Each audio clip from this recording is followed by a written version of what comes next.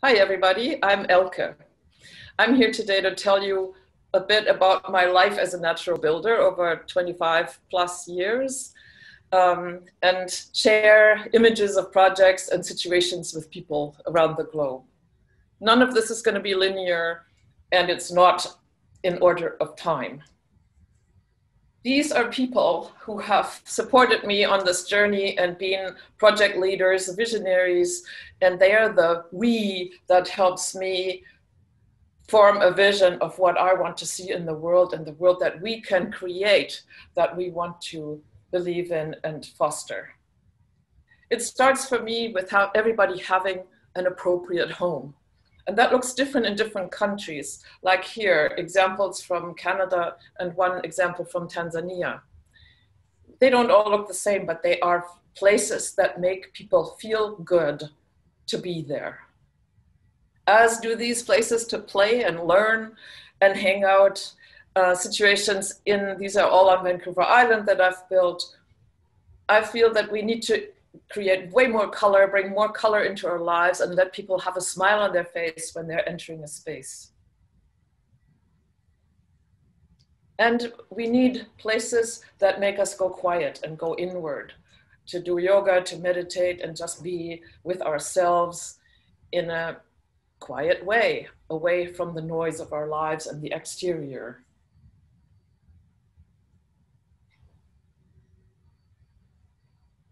It is so important for all of us to be connected to nature that we need to bring in these opportunities, even in our buildings or in situations that we can create where people can be somewhat sheltered in nature.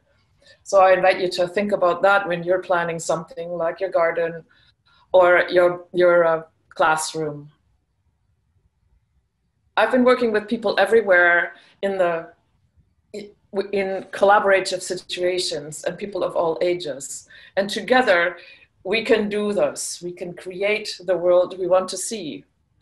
So the next slide is going to take us into our creativity. Mud is the most wonderful material to start getting creative. And if you ever started with this, you will know how easy it is to create something, to shape it. And you can take that from a little thing on top of your wall or on your table, all the way to a building that surrounds you. And you're going to be doing this with your body. And you're connecting with the earth by working with your body. And you'll be so much more grounded than when we're continuously faced with technology. My most blissful state is always when I'm working with mud.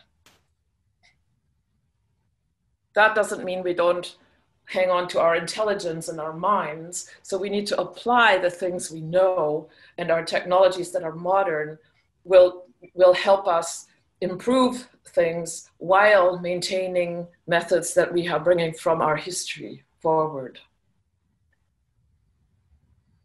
Everywhere I go, it's really important to me that I work with the generations, with different generations. Children benefit so much from being with their elders, and elders benefit from being with children. We need to know each other, and we need to do things together to enjoy the exchange of wisdom and understanding. And community. In community, we can share what we know, people can understand each other, and we can create a common ownership of what is happening and of projects that are intended to be open to the community.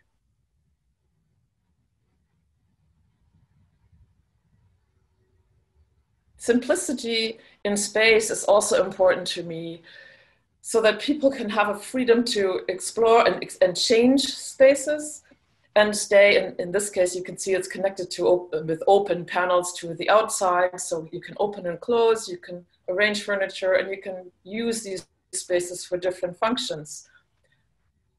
And together with that, also the proper scale for what we're going to be doing in a building is important. Let's not overbuild in size when it comes to living spaces, but make it big enough, but just snug enough too, to fit the people that are using it. And my favorite thing in the world is always to work with groups of women on different projects, from stove building to house building. We're having fun together and we're learning together, and there's always a lively exchange of what each of us can bring to the situation. like I said, we have a lot of fun. And when you can have fun, things are lighter and things move forward, and we are inspired more than if we're feeling some sense of drudgery in our work. So for me, I'm a happy person when I'm teaching.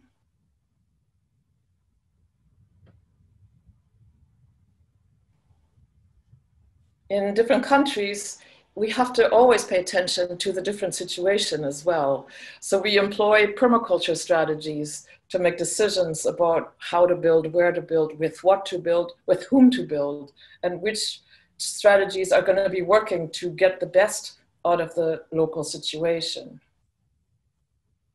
And we work with natural and local materials, like this one here is raffia palm in Cameroon, used for everything from furniture to roofs to floors. And it's harvested sustainably in small scale, and people know how to work with this. So it's an appropriate choice for that place. Traditional ways of doing things, we also need to not forget.